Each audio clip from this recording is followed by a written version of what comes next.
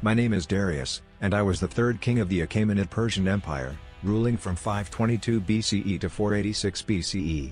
I was born in around 550 BCE to a powerful noble family, the son of Hystaspes and Ashama. Though I had royal lineage from the Achaemenid dynasty, I was not the immediate heir to the throne. That title belonged to Cambyses II, son of the mighty Cyrus the Great, founder of the Persian Empire. Cyrus was one of history's most remarkable rulers, forging the largest empire the ancient world had ever seen through a series of brilliant military campaigns. His reign was one of tolerance and wisdom, as exemplified by his freeing of the Jews from Babylonian captivity and allowing exiled groups to return to their homelands. Sadly, his life was cut short in battle against a nomadic tribe in modern-day Uzbekistan in 530 BCE. Upon Cyrus' death, the throne passed to his son Cambyses II. The transition of power was stable at first, but Cambyses grew increasingly paranoid and erratic over time. In a fit of madness in 522 BCE, he killed his brother Smerdis and any potential rivals to the throne. But his reign did not last long after that horrific act. In the summer of that same year, while returning from an ill-fated campaign against Egypt, Cambyses died under mysterious circumstances, with rumors swirling that he had taken his own life. This ushered in a period of chaos and uncertainty in the empire.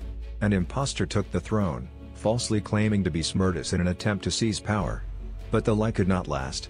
A group of noble families inside the court, including my own, uncovered the deception and plotted against the usurper. After a fierce battle, we prevailed and the false Smerdis was overthrown and executed. With the line of succession murky and the empire desperate for stable leadership, I was an unexpected but popular choice to take the throne as the new king. As a royal descendant of the dynasty's founder Achaemenes, I had a legitimate claim, and the people rallied behind my leadership. Thus began my reign as Darius I, or Darius the Great. My first order of business was to solidify control of the vast territories of the Persian Empire, which stretched from the Indus River in modern Pakistan all the way to Libya and the Black Sea region. Some of the outlying provinces and subject peoples had taken advantage of the recent chaos to revolt against Persian rule. With a combination of military might and political savvy, I was able to reassert central control and remind these territories of Persian power and sovereignty. One of my greatest early achievements was the reconquest of the wealthy province of Egypt in 518 BCE. The Egyptians had revolted during the civil war, casting off the yoke of Persian rule. Gathering a massive military force, I led the invasion myself, outmaneuvering and crushing all resistance from the Egyptian forces. Their defeat was so total that Egypt remained an obedient and productive part of the empire for the rest of my reign without any further uprisings.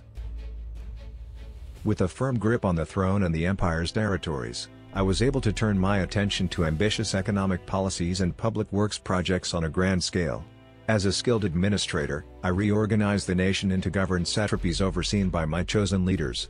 This centralization of power increased efficiency and taxation revenue flowing into the imperial coffers. I understood the importance of maintaining the massive network of roads, bridges, and infrastructure across the sprawling territories to facilitate trade, troop movements, and communication. I oversaw the construction of new highways, canals, and fortifications to bolster our defenses and promote commerce within the empire. My crowning infrastructure achievement was the construction of a new capital city at Persepolis, located in modern-day Iran.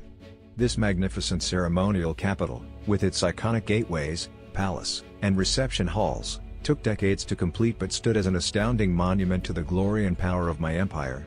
The palace was adorned with intricate carvings and artistic wonders that left visitors from across the known world in awe.